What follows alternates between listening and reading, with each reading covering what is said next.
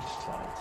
So before I get into the topic at hand, I just want to give you a very quick kind of rundown of my own research profile, and because it creates a type of a context within which the current work is arising. And I've long been interested in questions around climate, resources, and data. And I think I've juxtaposed those terms very differently depending on the setup, but that's the kind of the current feel I'm having. And my field sites have primarily, I'm an anthropologist, so I kind of primarily traffic in ethnographic studies. And my field sites have been in Iceland and Denmark.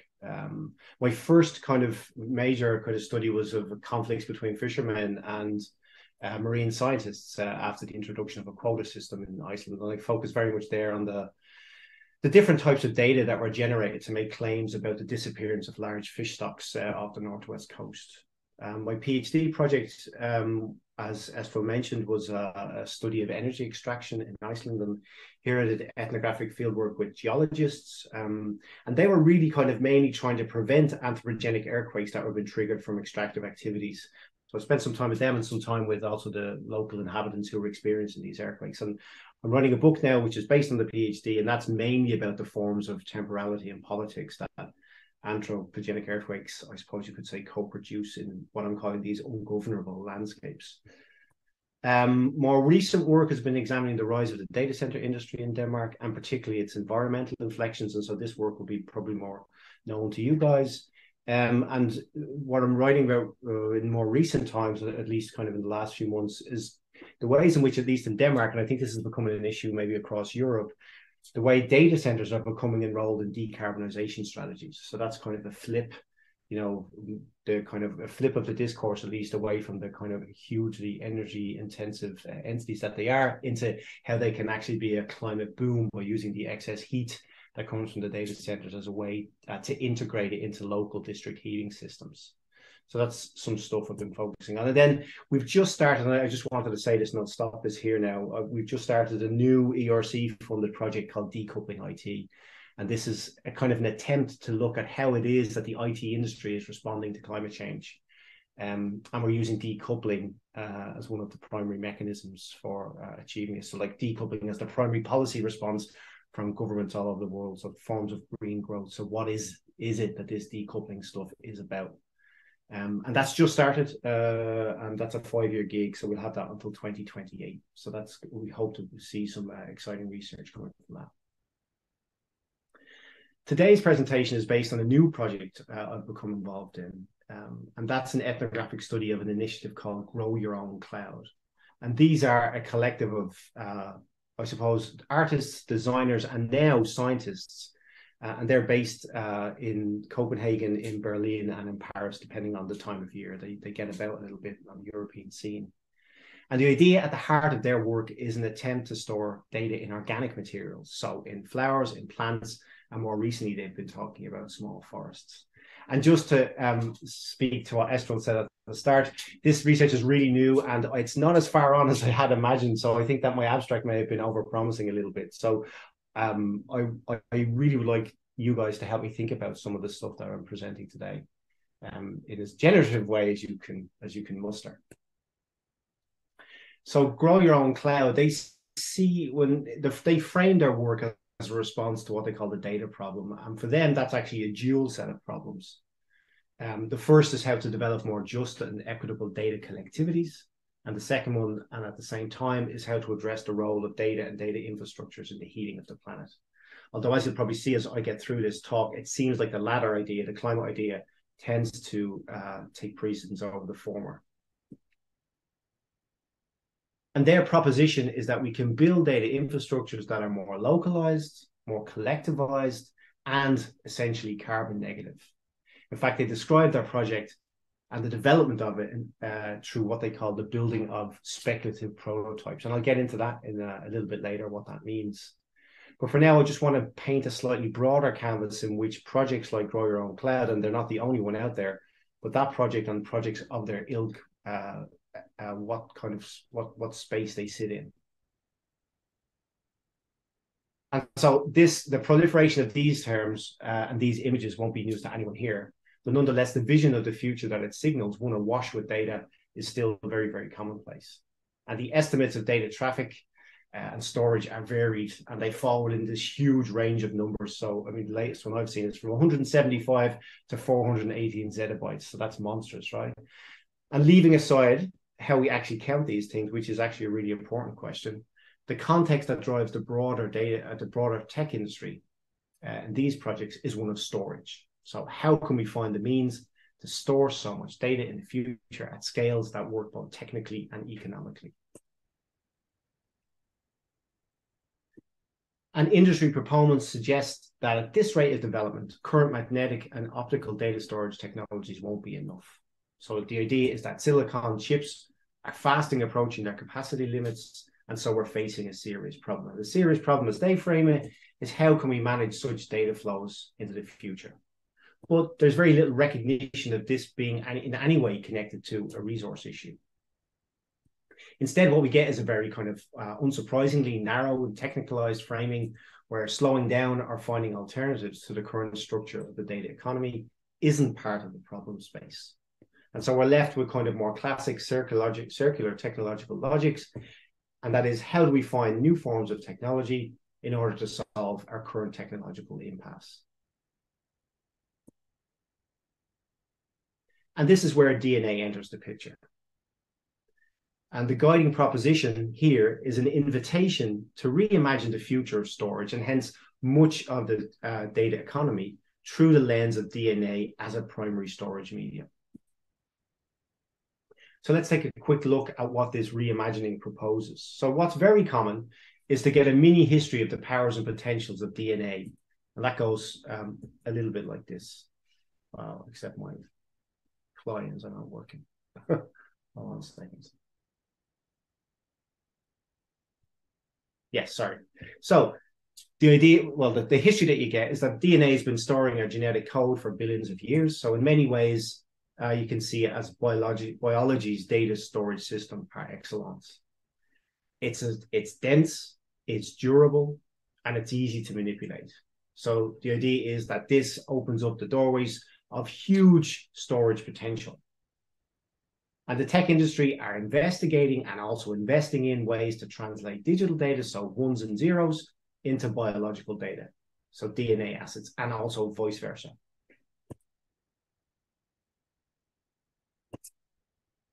DNA storage is being robustly put forward as one of the new frontiers in biotech. And of course, for anyone trafficking at the intersection of technology and society will know that new frontiers is the kind of version that biotech does best, right? So there's always at some point a new frontier.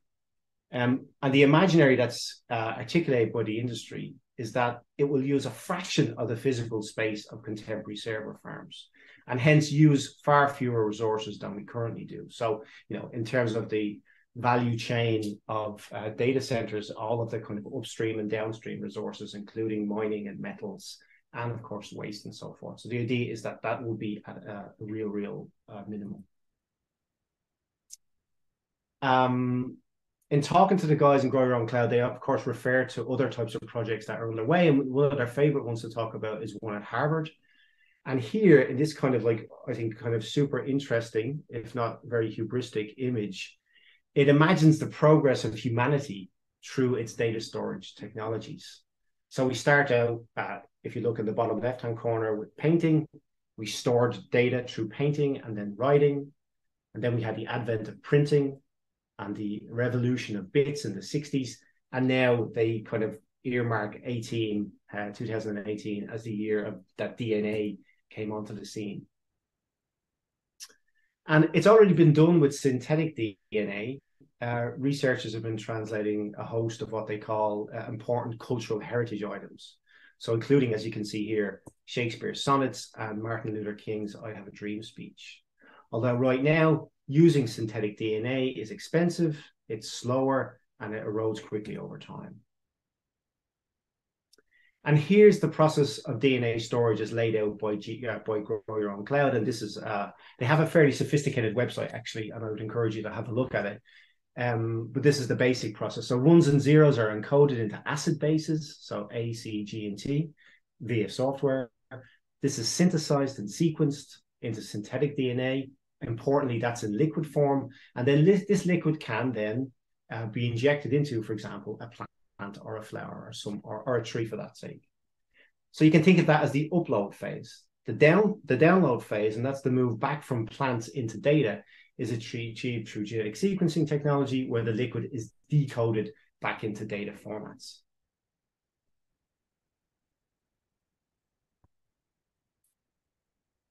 The near-term ambitions are to facilitate organizations who don't require immediate access to their data in some type of cold storage DNA form. Over time, it's claimed this will be cheaper, more secure, and apparently better for the environment. But the way that the tech industry imagined this is very powerful. They envisage a kind of a vast global scaling up of DNA storage technologies. And they go so far as to say that all the information currently stored in one large hyperscale data center could be contained into the space roughly the size of a few dice. So in many ways, the imaginary suggests going from this and all that implies into this.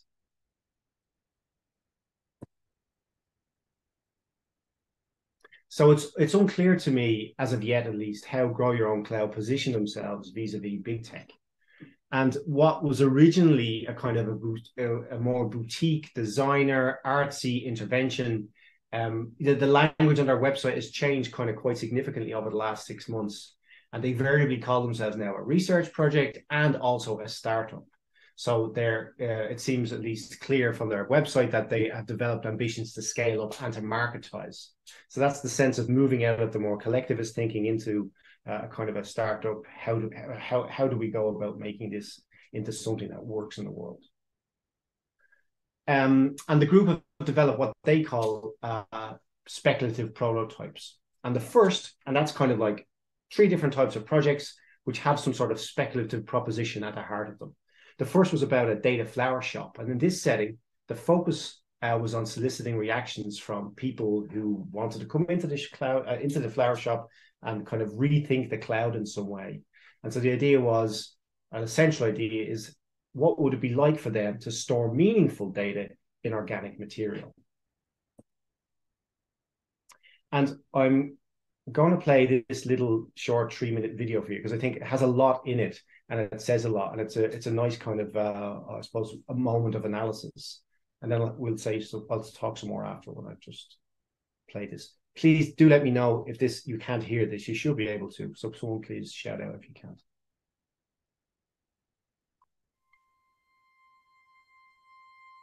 We launched a website where people were asked to mindfully select data to upload and book an appointment to encode their data to a plant, removing it from the distant privatized cloud and transferring it to something more intimate and tangible. We transformed a local flower shop into a decentralized data center. We used this familiar environment to explore the unique characteristics of plants while raising issues around data storage and introducing scientific possibilities through storytelling to stir curiosity and provoke ethical considerations. Each appointment began with a personal consultation from a data growth expert who guided clients through the data to DNA encoding process, converting uploaded files like JPEGs and MP3s into ACGTs and synthetic DNA. We use data prescriptions to explore people's data stories and requirements, while educating them on the possibilities of using DNA data storage, such as unfathomable storage capacity, hyperlongevity, and the ability to cross-pollinate or replant data. Once we had helped the client select a plant, we visited the on-site lab, where a data scientist was on hand to demonstrate 3 laboratory techniques that could be used to insert synthetic DNA containing data to an organism like a plant. The data scientist used the visitor's prescription to decide upon a particular technique, explaining each of the possibilities and their implications. Next, our data florist advised clients on how to care for their plant to ensure their data would bloom and grow. We created a data center card that lived with the plant, providing key information and care instructions. Each visitor left with an encoded plant and a special download kit, allowing them to send us a sample of their encoded plant, which we could use to read their data back. Our aim was to immerse visitors in a new world of possibilities, inform them about a set of growing issues, empower them to think differently, and leave them with a fresh perspective. The response was wonderful, both online, with our experience fully booked, and extremely rich, positive and insightful feedback from everyone who visited on the day. Grow Your Own Cloud is a self-initiated project made possible through collaboration. In particular, we engage with plant geneticists and biohackers in gene editing labs to experiment and refine our ideas. We use the uncanny setting of the local flower shop cum data center to exhibit artistic techniques outside of the gallery or bringing science to life outside of the laboratory. We hope that this work, immersing visitors in a world of new possibilities, scientific processes, and ethical considerations, particularly around current behaviors related to data and the usage of genetic modification, can be extended and serve as a platform for further investigation to explore and propose novel use cases for plant-based data storage, while creating a new affinity with nature.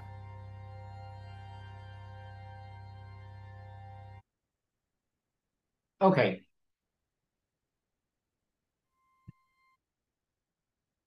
That was the first one. The first, what I call speculative prototype. And the second one was about data gardens. And here, there's another video of this, but I won't play this one. There's a lot of repetition in their videos. This one is what they call it a speculative prototype, but then they call it, we've moved into the reality of a data garden. And what they really mean by that is that they manage not just to get data into plants, but to decode it down again. So they got both the upload and the download phase to work. And they're very happy about that. I'll skip that.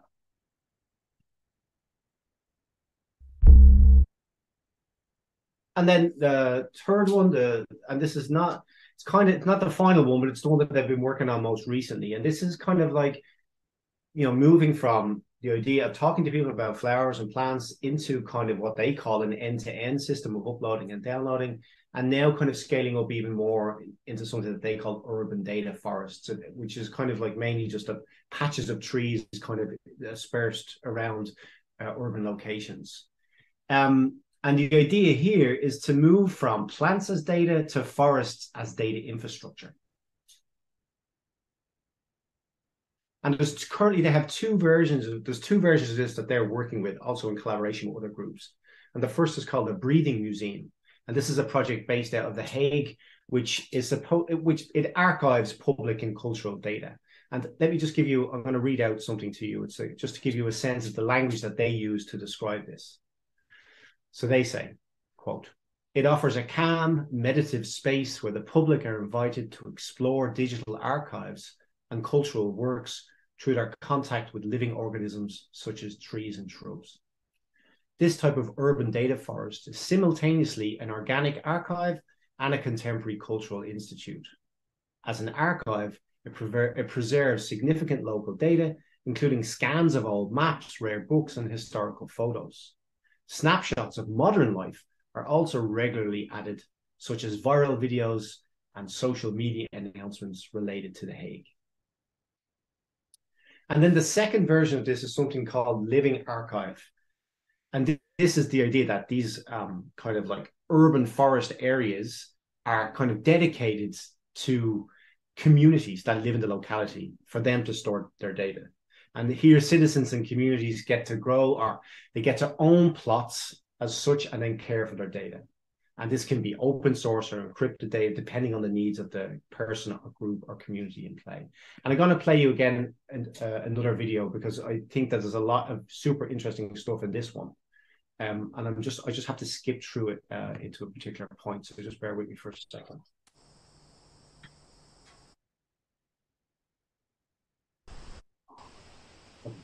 You can hear that?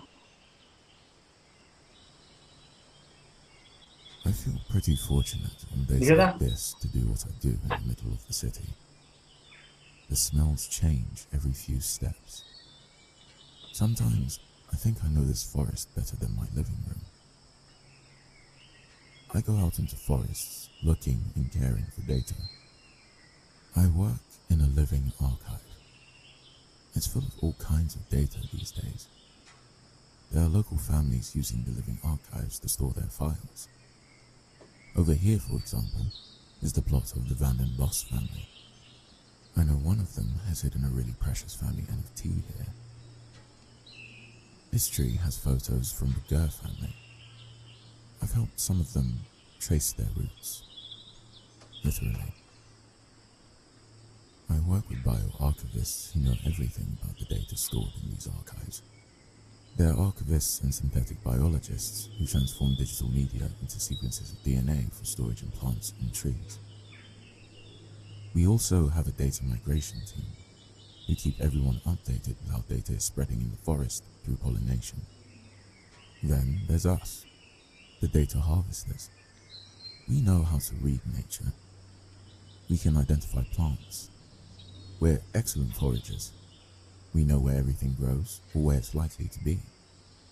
We also specialize in caring for the plants and the data inside to ensure they stay healthy. If a plant is unwell, its data is backed up across multitudes of backups. When I started working here, I was also trained how to use the DNA sequencers. I always carry one with me to use in the field. It's still a beautiful process, I think. Taking a leaf, examining it, wondering what's inside. Running a sample can take a while. It's slow work, almost meditative. One of the things that drew me to this life was the vision. The idea of building futuristic infrastructure, but having it function more like a public service than a tech company. I don't consider myself a tech worker. To me, that sounds more like those old jobs, developing software for Google or picking items at Amazon. In the old archives, a few people decide what should be kept. In the living archives, we work with local communities to decide what should be stored. Here, we always ask, what should be preserved and what should return to the soil? I feel more like being a forest guardian or a data explorer. I feel myself as part of an ecosystem within the urban setting, which makes it even harder when you see something you feel connected to dying. Yet, it starts to make sense when you understand that in this system, nothing really ends. There are simply new beginnings.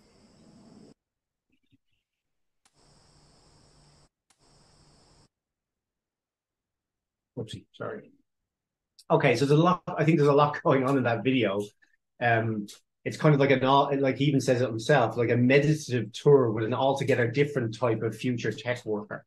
So it's one who practices like a slow, caring form of data labor, in contrast to the otherwise aggressive or vulnerable contemporary tech worker. And there's a kind of a strange intimacy here in the knowledge of the roots, both like literal and metaphorical, and an intimacy that's supposed to work for the public good. And then there's like talk of pollination and regeneration and death and renewal.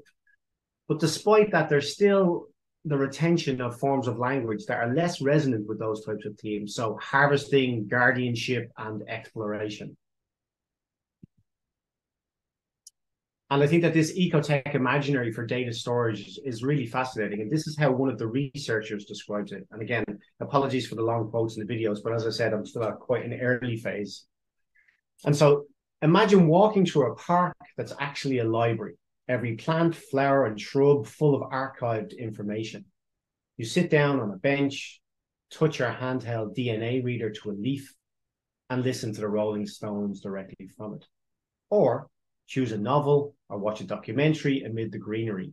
One simple tree could provide all of the educational data anywhere in the world. And this is, of course, quite different from the large-scale planetary computing projects that are out there. And one example of this is Microsoft's 2020 launch of their planetary computer. So this is a more classic computing infrastructure that aims to aggregate data on biodiversity, water, forestry, carbon, waste across the world. And so the idea here is to translate the planet into a type of data, so we can intervene in an array of problem spaces with the use and help of AI and machine learning and so forth. So there's a real kind of logic of programmability that's evident here. And it's one that reminds me of Wendy Chun, her distinction when she talks about the ways in which there's a kind of how programmability sits in this kind of like heightened awareness of uncertainty that the climate crisis is producing. But data forests are, and the other organic materials like plants and flowers, they're kind of altogether different to these other, well, are more classic computational infrastructures, right? And they're less about computational infrastructures generating data about the planet and more about the planet as infrastructure. And again, this is still not the same as Ashley Carter's, I think by now, kind of classic notion of nature as infrastructure. And this is a form of programmability that is something deeper and more penetrative. And I think that this has all sorts of implications and connotations, not least of which is our own recent growing awareness of the almost magical mycelial networks through which interspecies communities live and thrive. So I think in many ways, projects such as Grow Your Own Cloud, they're offering and kind of perpetuating a very exciting eco-tech vision of integrating nature and technology in new and climate-friendly ways. But I suppose where my head is at right now is like, what does it mean to digitalize nature in this way? And what new forms of nature emerge at this intersection? I suppose also, where might this end, right? So potentially uploading digital data, not just into forests, as we've just seen, but also into more familiar organic forms. And Grow Your Own Cloud are very clear about emphasizing collectivity and locality, climate and ethics, but it's still very unclear to me as of now what these terms actually mean to them.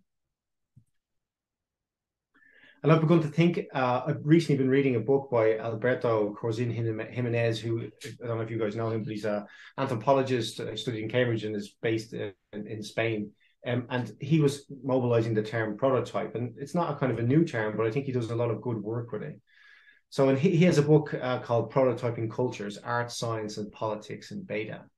And he argues that a prototype is both a descriptor for ontoepistemic objects and a mode of making such objects, right? So as an ontoepistemic object, a prototype is a beta or a work in progress version of something, and a good way of thinking about an entity in the making.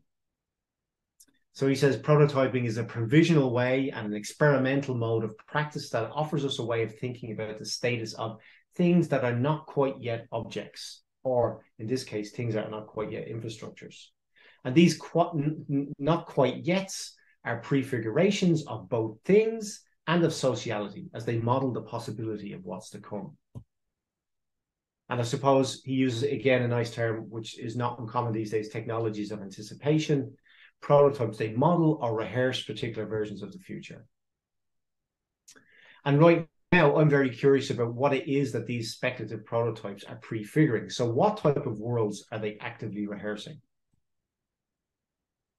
And my initial feeling is that there's actually like huge tensions at play in these imaginaries about DNA. And I suppose it wouldn't be very difficult to argue that the entire problem of climate change is part and parcel of the Euro-American desire to conquer and colonize the planet's resources at will. And we see this not only in the past, which is evidence in this type of picture, this type of imagery, but also in visions of the future, as multi-planetary enthusiasts like Bezos and Musk claim that colonizing outer space is the best way to solve the climate crisis. And there's something quite interesting, if not a little bananas going on here, I think, when the solution to one form of colonialism that's put the future of the planet in jeopardy is another form of multi-planetary colonialism, or the colonizing of outer space. And I'm wondering if we might think of the turn to DNA in similar terms. Well, again, it's not quite clear to me how Grow Your Own Cloud reconcile the dual aspects of the data problem as they frame it. And just to remind you what that is, that's the impulse towards local data collectivities alongside the impulse to colonize flowers or plants or small forests at the genetic level. And it strikes me, right now at least, that the drive to change the structures of the data economy and address the forms of data colonialism that we see in our midst are secondary, I suppose, to the broader climate problem, where we continue to see solutions to problems through the more troubled optics of colonizing and extraction. Except in this sense, it's through a deeper colonizing drive into the inner genomic spaces of DNA. I suppose you could say that the colonizing logic of extraction has allowed us to see the natural world as but one set of resources to be harvested. And in the first instance, in order to build civilization, and now in order to save it. And so I think that there's very, very many interesting questions that projects such as Grow Your Own Cloud raise.